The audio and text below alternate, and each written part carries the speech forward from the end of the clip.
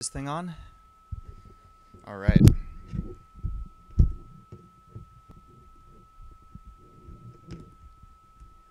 So, I'm glad everyone is up bright and early. This is the third year doing the conference and my third year talking at it. So the first year I did sort of an intro of Backbone.js and an overview with some live demos and stuff like that. Let's see.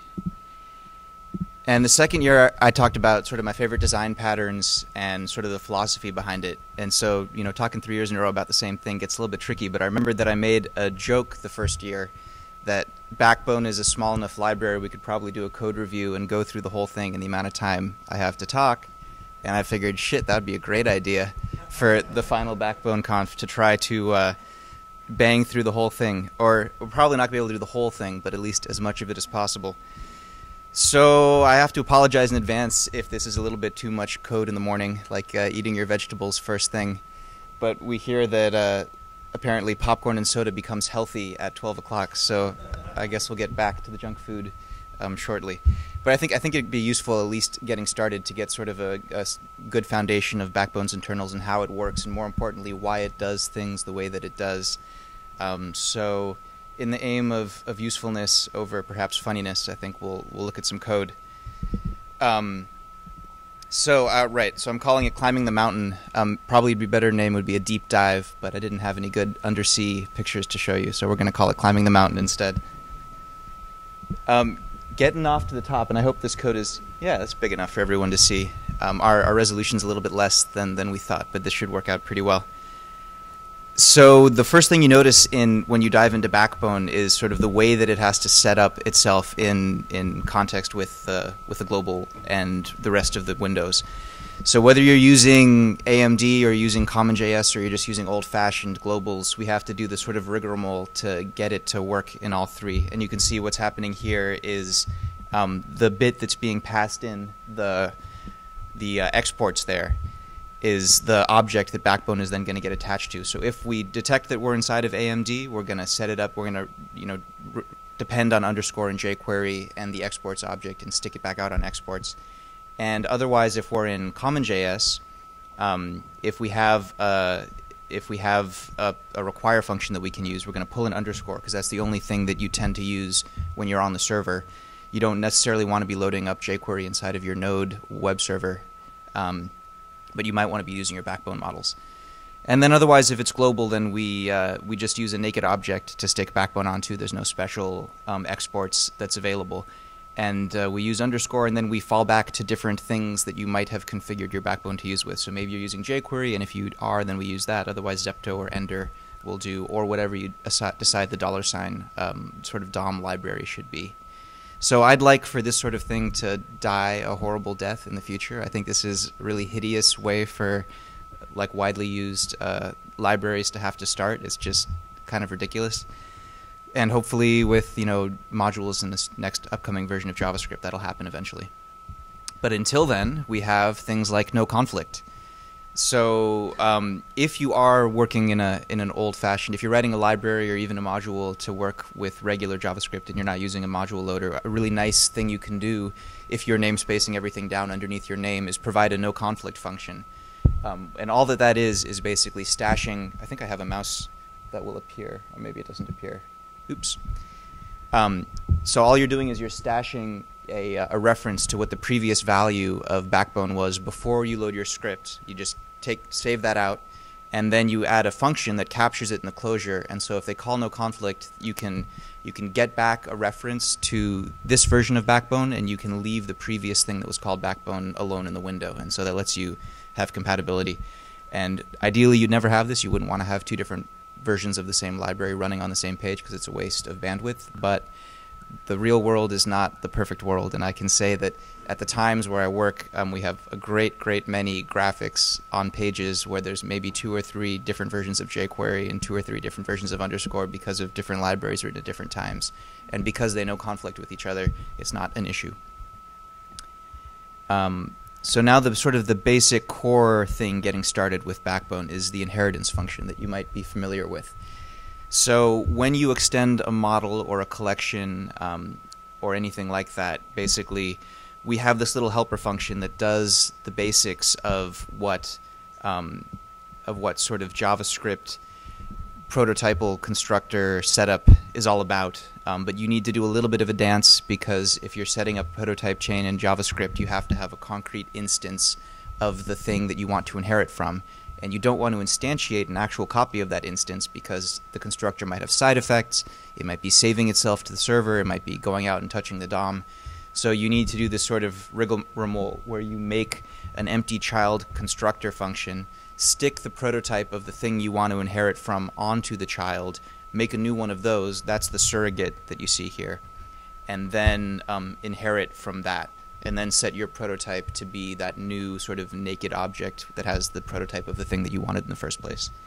So this is one of the reasons why I guess classes have been discussed for future versions of JavaScript and are still in the works in the design phase, so that you don't have to do this kind of dance. And then the one extra thing that Backbone does here, when you call backbone.model.extend and make your own class, is to copy over the properties, the static properties from the parent class onto the child, so that you get to keep those also, and you don't just lose those when you make a subclass. So you get prototype chain pointing to the instance methods, and you get the static properties copied over onto the actual reference. And then you can go from there. And then you can see down at the bottom how we're adding this extend method. It's just a function that we can attach to all of these basic classes to give them that capability. So after the basics, sort of the heart of Backbone is the event system, and that's really core to basically everything that it is, right? So Backbone at its heart is a structured way to deal with your data and your UI, and you can do that both directly, procedurally, by manipulating them and looking at them and writing code that works against them, but then you can also reactively by listening to events and reacting, making changes, updating your UI, having computed properties, having models change based on the state of other models using events. So before we get into the nitty-gritty of how events work, there's a little bit of sugar here for handling recursive sort of calls. So when you call a method on events, when you add an event to listen for something, or when you trigger an event, you can pass just the one event you care about, or you can pass a space-delimited list of event names. That's what the event splitter regex up top is doing. It's splitting up the event names. Or you can pass a key value hash, with the keys being the name of the events, and then the values being the callbacks that you want to register. And so all that this little events API thing is doing is it's saying when we call a method, if we're actually doing more than one thing, if we're actually listening to 3 events or 5 and not just one, then we'll recursively call the function that you tried to call in the first place and then pass it the same arguments. So that's all this is doing. It's saying if it's an object, we're going to recursively apply it to every key and value pair in that object. Or if it's a list, if the event splitter is it matches against the string, we're going to loop through every single name in there and then recursively call the same function you tried to call and sort of implement it that way. So this is a nice little bit of sugar we can use for all of those core event methods. If you ever looked at this in the source code and were confused as to what exactly it was doing, that's what it's doing. So now inside of events, when you bind an event, the first line you'll see there is if not events API, then you just return, because the events API thing is what's going to go through and make all of those extra calls. So when it returns true and you're allowed to continue because it's a singular call and not a recursive call, then basically when you bind a callback to a model, it's going to lazily create the storage for where that callback gets stuck. So conceptually, what is an event? An event is a function that you're listening to an event of a given name, and then when that thing happens, we need to go look up that name on that object and find the list of all the callbacks that have ever been registered to respond when that thing happens, and then call them in sequence. That's sort of conceptually what it does. And so the machinery of that is you have to build the storage for that. And we don't want to have storage for everything that might possibly ever be called, so instead you do it lazily. So we say if there isn't an events hash at all, if nothing's being listened to, we don't even have one. If we do have one, we make an array for the name, and then we push in this new event, which is just an object tracking what the callback is, what the context is, and then the CTX might be a little bit confusing. So the context is the original context so that you can look it up later, because you can unbind things by context. And then the CTX is what we actually use, defaulting to this because we want to have a value. But if we just used one or the other of those, then we wouldn't necessarily know what the correct value was when we had to do the bookkeeping later. So we have to keep track of both of those things.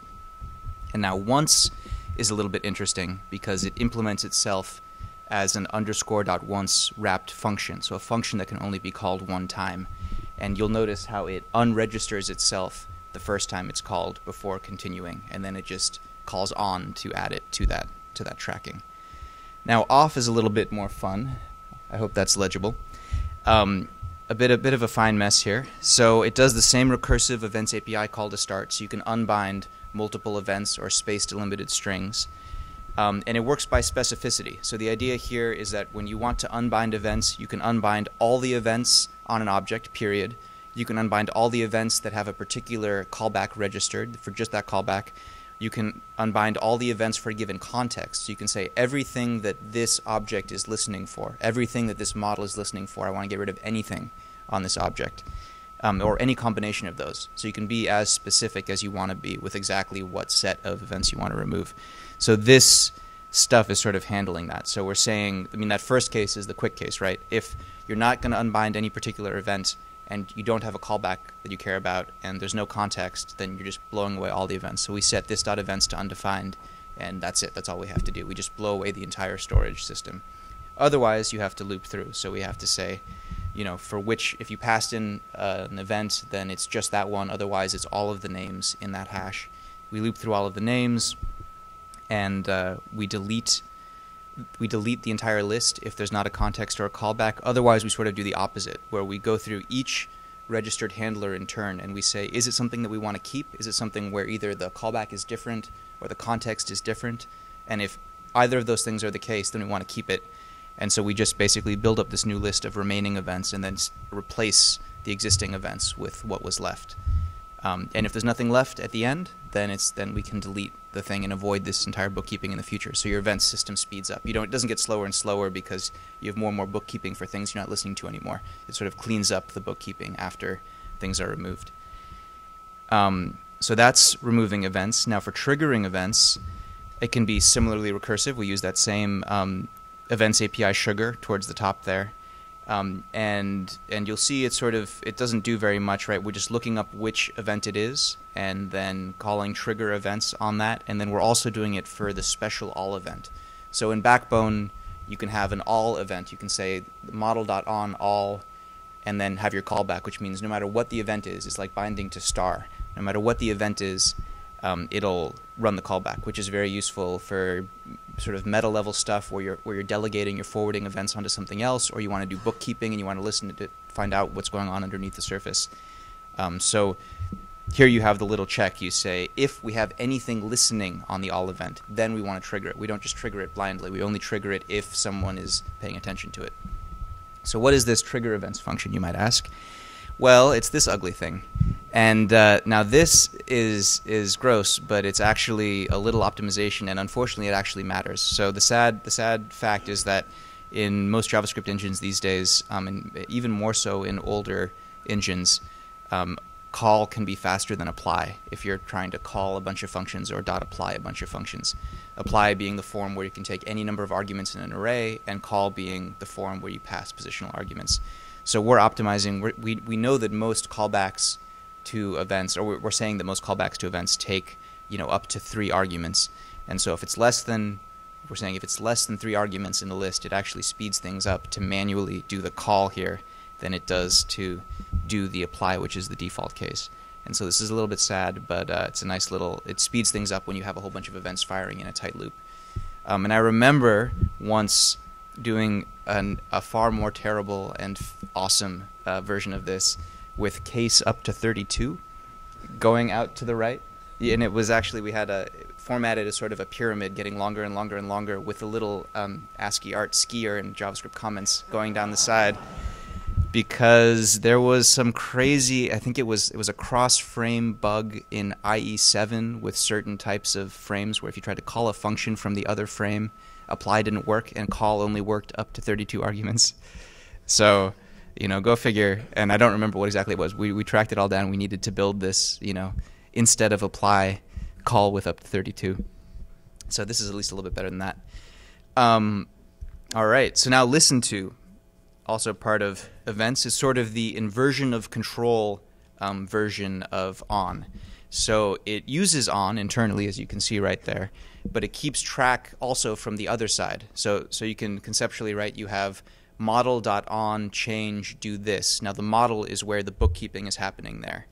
But the do this might be a function on the view to re-render or to do something else. So you might want to keep track of it so that you can then unbind later, keep track from the other side of the chain, keep track from the view side. So view.listen to model change, right?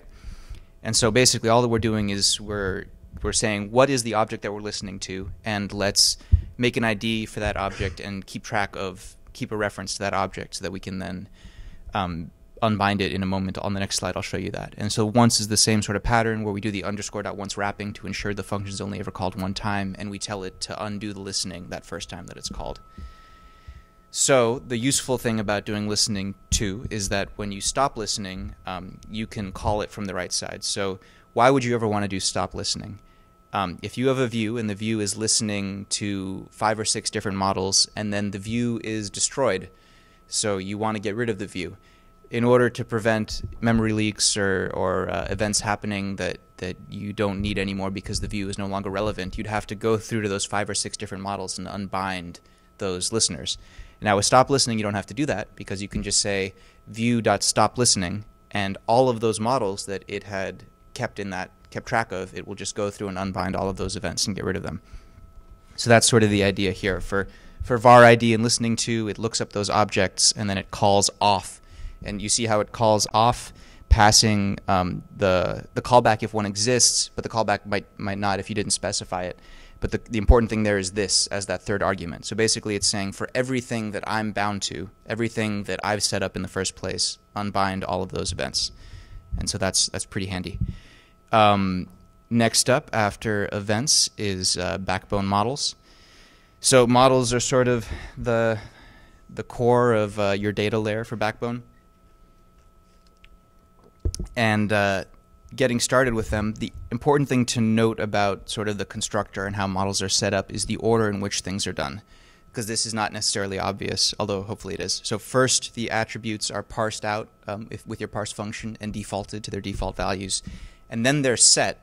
So your initial attributes, when you first create the model and you pass in data, those are set before initialize is called. So when you have your initialize function and you're doing your initial setup, all of your data is already there. Your attributes are already ready. And it could be the other way around. There's some use cases both ways, but this is, I think, a little bit more useful generally. So model basics, these are things you can override. ToJSON in JavaScript is a method with a pretty terrible name because it doesn't actually give you JSON, right? The idea is it was sort of a Crockford spec. ToJSON is a function that you should return what you would like to be serialized into JSON. So in this case, we return a clone, a shallow clone of the attributes of the model is considered to be its JSON representation. And if you want to do something special, that's fine. You just override ToJSON and return the JSON serializable object that you'd like to have. And then the same thing for sync. It's just a hook that exists so that you can override sync at a model level. So you can say, this type of model is special. It doesn't go to my usual API endpoint. It goes somewhere else, and I want to override it and do my other thing. And so fundamentally, a model is sort of the enhanced change framework around a basic key value object. And so get is just the simple function for looking up the attributes in your attributes hatch. And there's a little bit of indirection there so that you have the symmetry between get and set so that we can do the events when attributes change. And then a model is considered to have a value to have an attribute if the value of that attribute is not either null or undefined. So this is something that some folks don't know about JavaScript. We get, that's probably the #1 most frequent reopened constantly ticket to, I guess, a lot of things, including Backbone, but CoffeeScript especially, where not equals to null is actually checking against both null and undefined. If it was not equals equals, it would just be null, but not equals to null is null and undefined both. So that's a good little tip. Now set is really the most fun, hairy part of model. So when you're setting attributes, we have to go through, we have to put them in, we have to validate if we're going to validate, and we have to figure out what the changes are and what has changed. And now this is actually a little more complicated than one might think. because you're dealing with, so basically the idea with backbone events is that they're synchronous, so that you have nice ordered behavior where if you call set on a model and you have listeners listening for changes and reacting, on the next line after you've called set, you can depend on the fact that all of your changes have been applied. Everything that's listened has reacted by that point. You don't have to wait for another event loop to run or anything like that. So there's actually a bit of tricky bookkeeping, because you can have a model set call that then something listening to that change calls set again on the model inside of that set call, and so on, ad infinitum. Hopefully not, because then your browser hangs up. But it can go more than one level deep. So we have this changing flag to say, are we in the middle already of a change cycle? Are we already more than one level deep? Because if we're more than one level deep, we don't want to start from scratch with our previous attributes. Our previous attributes are still, we keep a reference to them, and we just basically keep on building up. The more deep you go and the more and more nested change events you have, we keep building up what the diff is from the previous state until you stop. And at the time that you stop, all of that gets flushed back up. So the basic idea here is you go through all the attributes being passed in to be set on the model, and if the two aren't the same, using underscore equality, so that underscore.is equals sort of a deep equality comparison. If they're not the same, then we say that that attribute has changed, and we push it into that list of things that have changed, and then we keep going. So in part 2, this is the rest of the function. Once we've sort of built up that changed list, we need to trigger our events. So first we do the specific events. So we say that this attribute has changed, and so that's change : attribute, and that's where all of those changes are triggered. And then you can see this pending bit. So then we say if we're not doing a silent set, and the while this.pending is what I just talked about with the nested loops. So basically, as long as this.pending is still set, as long as we're still deep within a nested change, we don't want to have. So basically, the idea is you can have many nested changes together. We only want one change event at the end of all of those things to be fired. We don't want to keep, every time you step back out, we don't want to fire multiple change events for the same thing just because you happen to have it go together. So while this.pending is true, we haven't made it all the way back out of that list yet. And so we avoid firing it. And then at the very top level, we trigger that change and say, all right, that cycle has completed. You have a change. Here's your old diff. Here's your new set. And you can keep going. So that's the fun little nasty bit of doing. So if you didn't do synchronous changes, this wouldn't be so much of an issue, because you wouldn't be able to know about it until it had already happened. But here you can mess with it in the middle of it happening.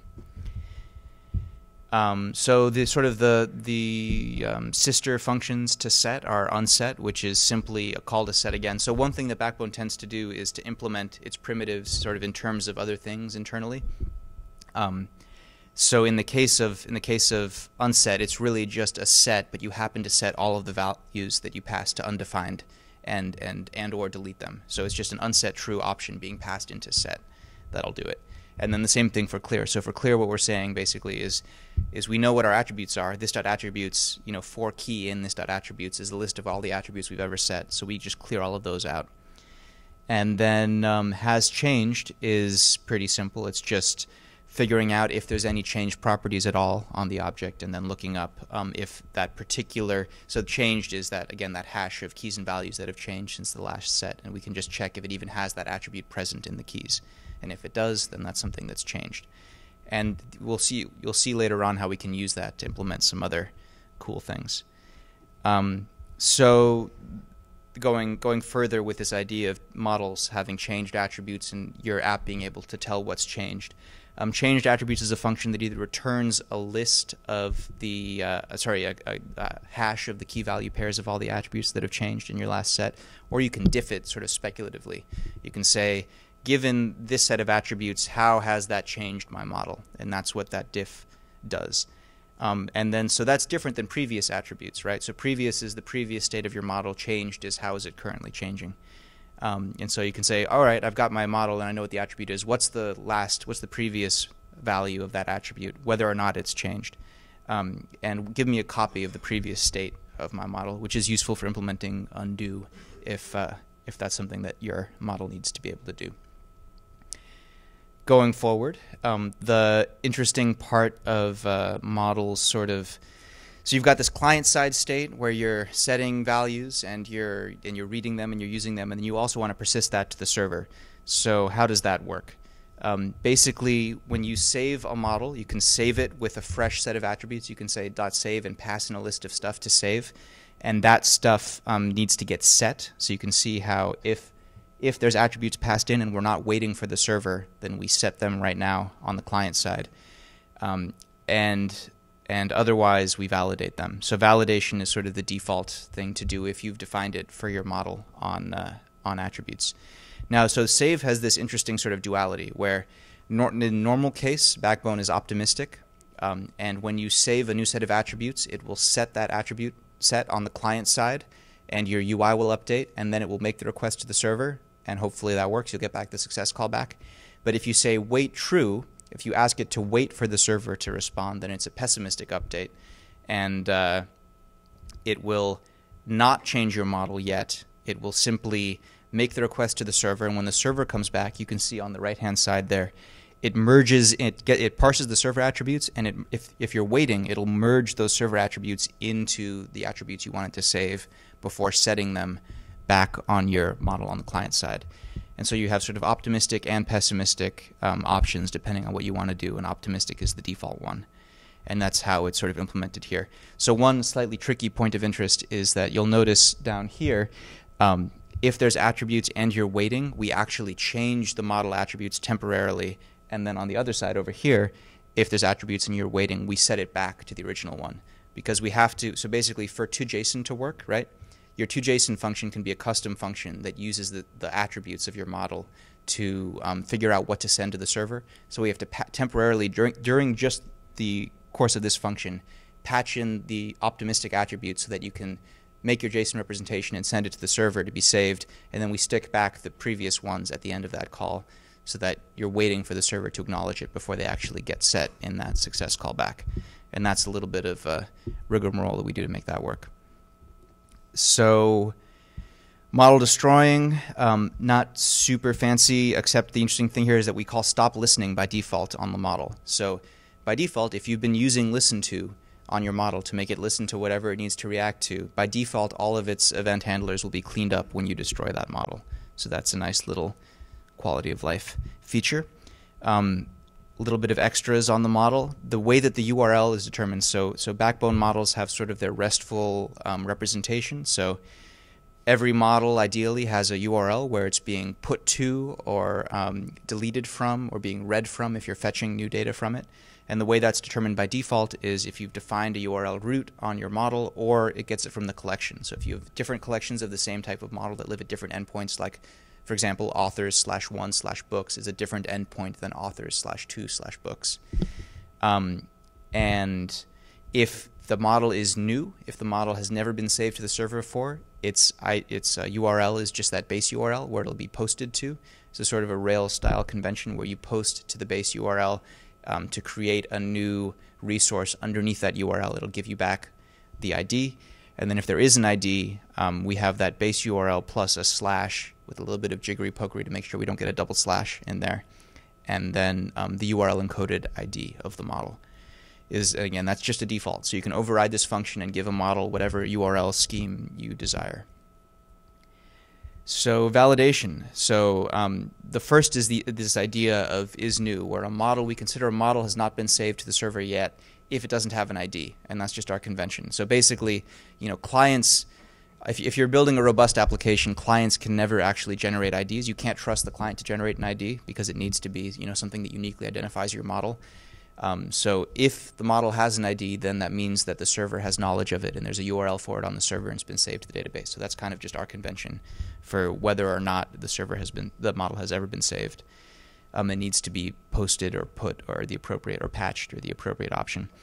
So validation here is just a little convention. There actually, you'll see there's this.validate call to actually do the validation. There is no validate function in Backbone. We don't define any validation for you, but should you desire to validate your attributes, you can make a validate function that takes in the attributes that you pass in and just returns either false or an error to indicate that the validation failed and that there's an error you want to display. on the client side. So we never make a validate function, but that's something you can add yourself if you want to. And then there's a bunch of little goodies from underscore that we can proxy into the model prototype and get there. So this is kind of a fun technique. This is useful for many other projects. You know, your own libraries and your own applications where you have underscore functions that are useful on the data that you're working with, and you want to give them a more convenient way than having to call them sort of externally through underscore. So here what we're doing is we're taking all of those methods, those things in the list, and we're sticking them onto the model.prototype, right? We're saying model.prototype.that particular method is a new function that then applies it against the model there. And so that's sort of a nice little way to get those, is be able to say, you know, book.keys, book.values, pairs, invert, and to work with the attributes of your model. All right. So that's the end of models. And now we can talk a little bit about collections and maybe pick up the pace a little bit.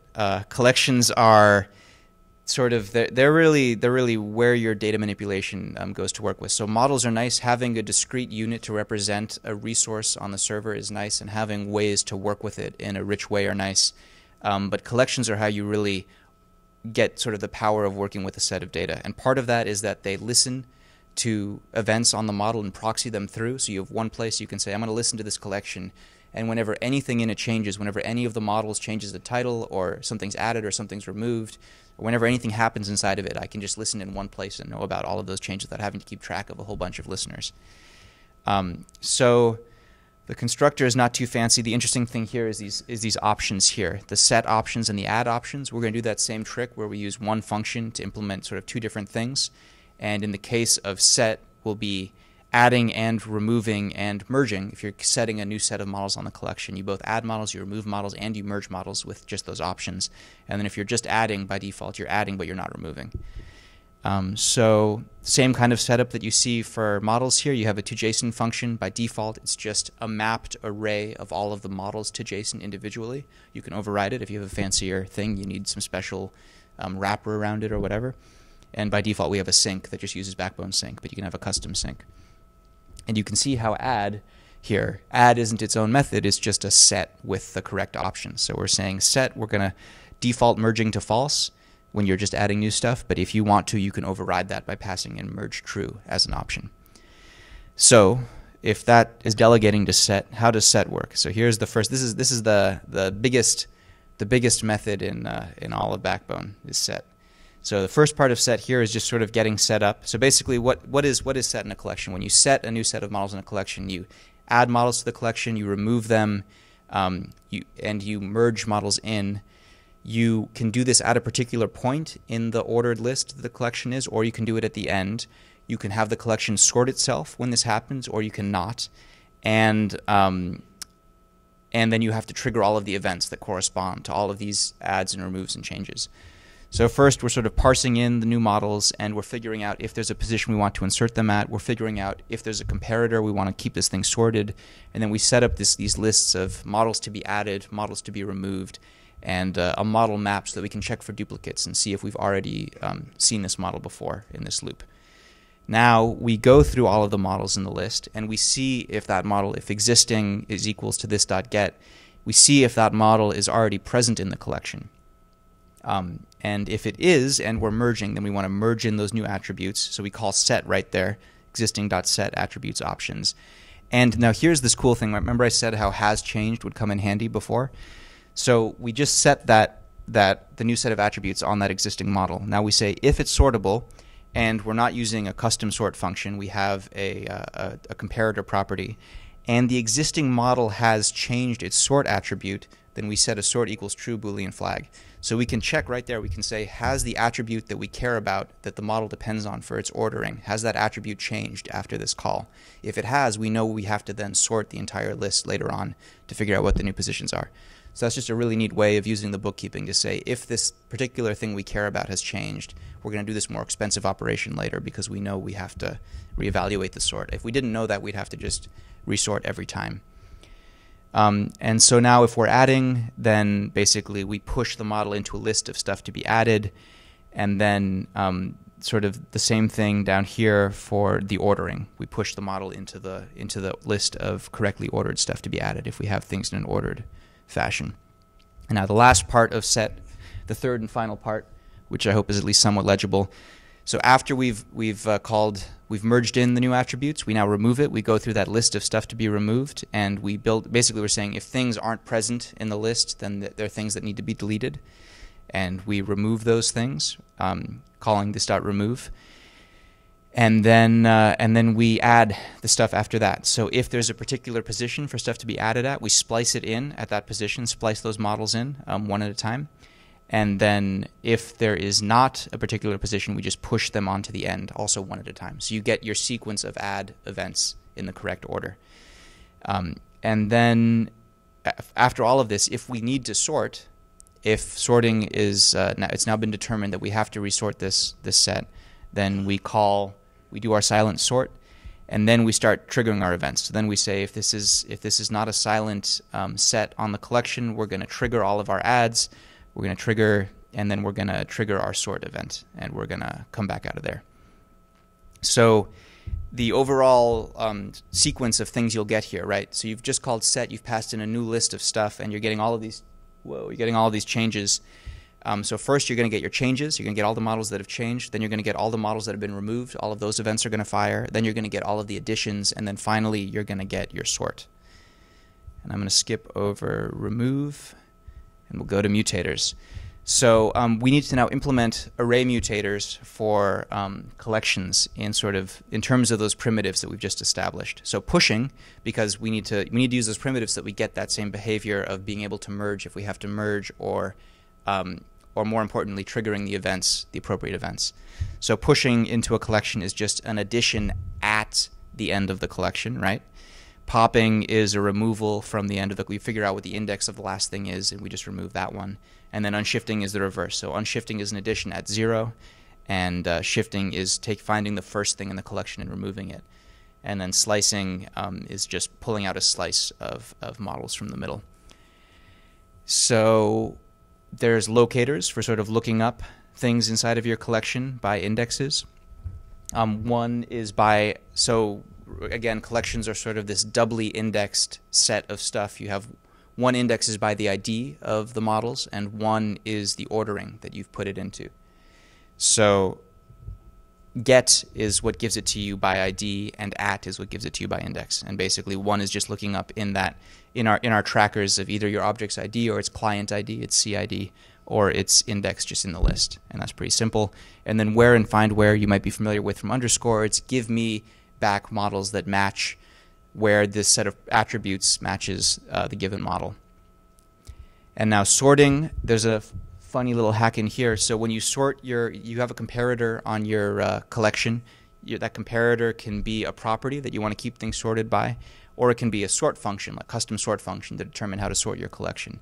And we used to only support sort of underscore sort by style comparators, where the sort function takes a single argument, which is the model, and it returns back a value that is sort of the position in the list where it should be sorted to.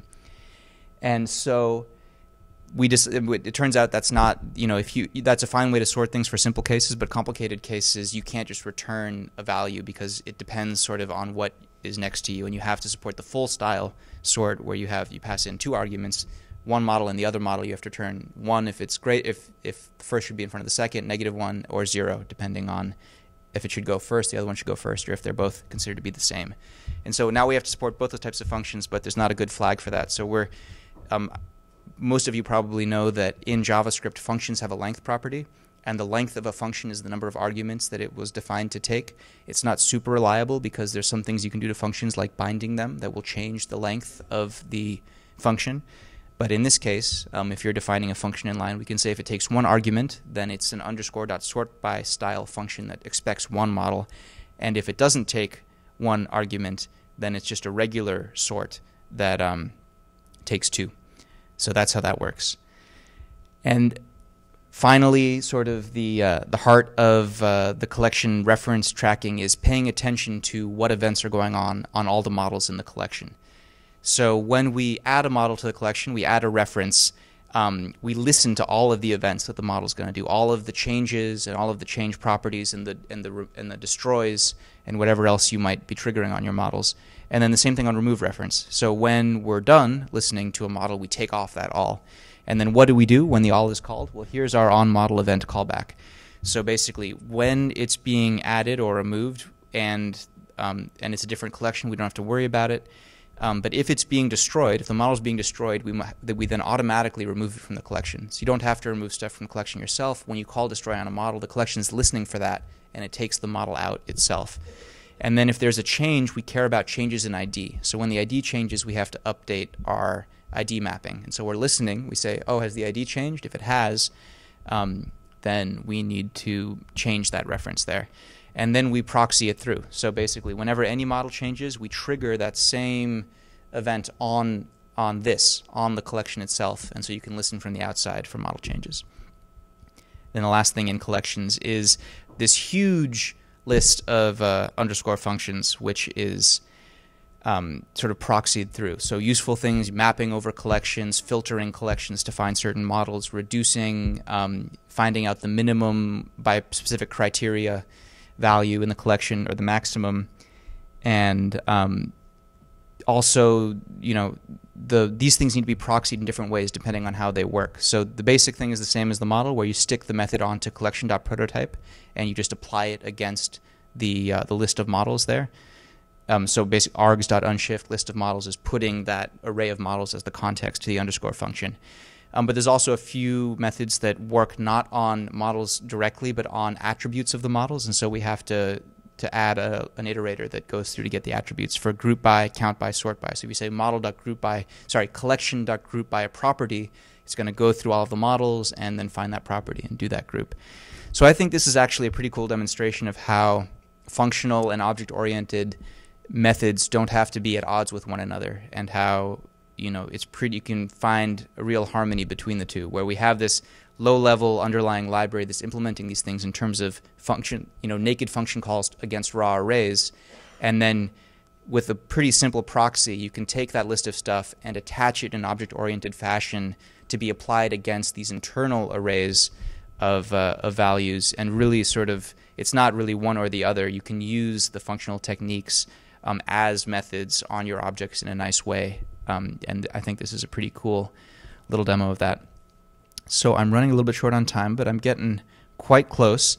Views are very simple in Backbone. They don't do much. And the best demonstration of that is how in the beginning of the views, your render function does nothing, right? The default render function just returns this. And so the idea is that you're going to use your favorite templating library, whether it's underscore templates or whatever kind of templates, or you're going to use React, or you're going to use whatever the case may be to optimize your views and do them the way you want them to do. And a view in Backbone is just a top-level DOM object listening to events inside of it, and a top-level DOM object for that view that always exists. And it's important that we have ensure element here. It's important that it always exists because that lets you have something to hang on to. It avoids the old jQuery nightmare of, I have this thing where I'm binding this click handler and it doesn't work. And why doesn't it work? I can see the elements there, right? I'm binding it. Oh, it didn't exist at the time that you bound the click handler and jQuery just failed silently. We've all had that happen all the time. So the idea is that for a view, if your element always exists, it never does not exist if the view exists, and you're delegating events always, or at least as much as possible, from that top level, then all of your events always work all of the time, and you never have to worry about that. And they're implemented efficiently because they're being delegated. They're not being applied to thousands of individual DOM elements. We've got backbone.sync, which is not super fancy, although it is pretty, but it's not super fancy except for that fun little method map up in the corner where we're mapping between CRUD and REST and our internal terminology here. But sort of the basic idea is that when you create new things that don't exist yet, you're going to be posting them to the server. When you're updating them, you already have a URL, and you're putting a new representation at that URL. And then patching is the new HTTP method that's not widely supported yet, but for doing a partial put. And we have sort of that mapping right there. And then we also have fallbacks for things like emulating HTTP and emulating JSON, which are a little bit pejorative ways to phrase it in terms of arguments. But the idea is that if your server doesn't support fancy methods like put and delete and patch, we can do the override in the header. And if your server doesn't support JSON parsing, we can send it as if it was a form. Instead of serializing it to JSON, we serialize it to a form and send it up. And then finally, the last thing I wanted to touch on is the Backbone router. Just very quickly, the router is sort of a list of regexes that is applied against the URL, and it picks out which one matches and then sends those parts to you. So here's the different kind of parts you can define in your routes. If you're not doing a custom regex, you can have a named one or an optional one or something that soaks up the rest of it. And our regex bashing happens right here, where basically we do this kind of cool thing where that route to regex right there, that takes your URL string that you've added those little sort of parenthesized or named named parts you want to match, and we turn it into a regex by replacing it with regex syntax and then calling new regex at the end. And you'll notice that the regex is anchored to the beginning and the end of your URL. So you're always going to get a complete match when you have a route. And then this extract parameters is the inverse thing, where basically we're mapping the parts of your route back into the arguments, because the regexes that we generated right there have parenthesized capture groups. So the first thing it captures is the first argument, the second thing it captures is the second argument, and those match up, those align exactly with the routes that you've defined. And then I think this is the last thing that I wanted to talk about with Backbone history. So most of history is not that super interesting anymore, because a lot of it has to do with hash change and support for older IEs, and all of that stuff will hopefully be irrelevant and dead soon now that push state is widely supported and browsers are being upgraded. But the one really fun, gross hack for old IE. So this is IE is so old that not even hash change is supported. So there's no push state, there's no real URLs, there's no hash change. You can't tell when the hash has been updated, but you have an iframe, a secret hidden iframe that Backbone is creating for you and writing new little fragment URLs into so that it gets stuck in your browser history so that the back button works properly in IE6 and IE7. And that is a horrible hack that I'm looking very much forward to deleting soon. So thank you guys for coming out. I think that was about the 40 minutes that I was supposed to use up. And in terms of what's coming up for Backbone, there's going to be a 1.2.0 out soon. There's not tons of huge changes in it, lots of little bug fixes and quality of life things. The main change is that there's more hooks exposed internally so that people can write plugins that replace jQuery with their own non-jQuery style native adapter to get increased speed. So if jQuery wrapping is too slow for you because it's not the fastest thing in the world, you can replace it with sort of much closer, if you're using modern browsers, much closer to native style method calls, and then get a little bit of a speed up with your view handling. And so I appreciate everyone coming out so early in the morning. And the fun thing about this conference is always not so much Backbone in itself, because as you just saw, we pretty much did the whole shebang right there. And what you guys have done with Backbone and what you do, day to day with the libraries that you're building goes way, way, way beyond, what Backbone itself is. So it's not so much about what the library is. We're not coming down from the mountain with new tricks or techniques or performance things you should definitely be doing. It's more about what you've already learned how to do and sharing that with each other and the amazing shit that you guys have built. I'm always just blown away by the types of things that have been done with it, and I think that's probably a pretty good segue into the guy we have coming up next. So thanks a lot.